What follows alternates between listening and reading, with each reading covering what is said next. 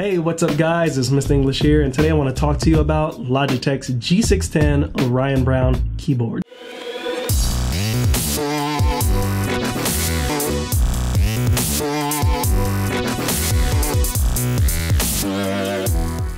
Alright, so let me start off by saying the style of this keyboard is completely breathtaking. And when I say breathtaking, I mean it looks really good. It's so simplistic. It doesn't have a lot of extra, extra stuff that you will see most keyboards have. A lot of keyboards have extra buttons for extra things, and it's just so much to throw at somebody that you kind of get lost in why you even have the keyboard in the first place. And I like how they kept it very simplistic. It's very stylish. I love it. One of the main things that I really like about this keyboard is the illumination, the RGB lighting, and aside from that is the flywheel that's used in the upper right hand corner, which allows you to adjust the volume on your computer. It's right there, it's at your fingertips, and you don't have to do anything else with your mouse and anything like that. You just go in and you can completely change it right then and there, up or down, and it's very effective. It's very convenient, and I love that about this keyboard.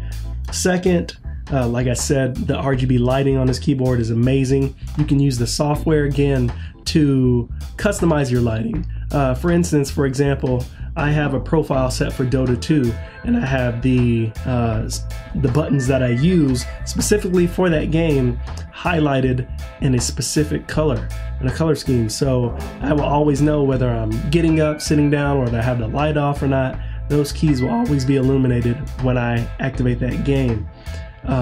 Same thing for like something like Dark Souls 3 or first-person shooter.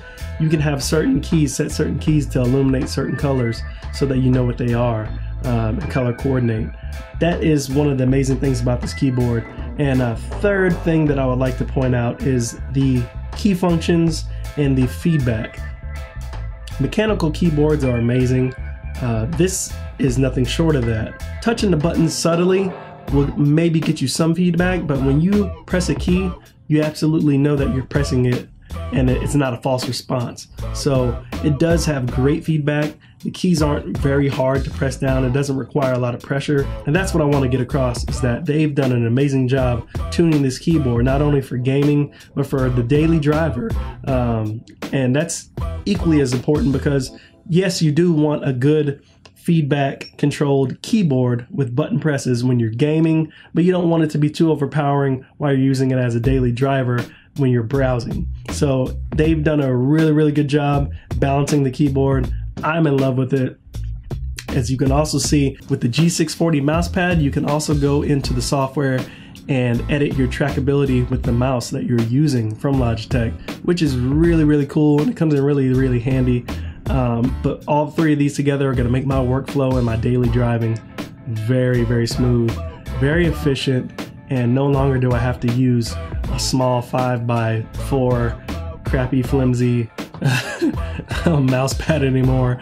They've upgraded me in a big way, and I'm very thankful. So if you guys like this video, make sure you like, comment, and subscribe, and I will catch you guys in the next one.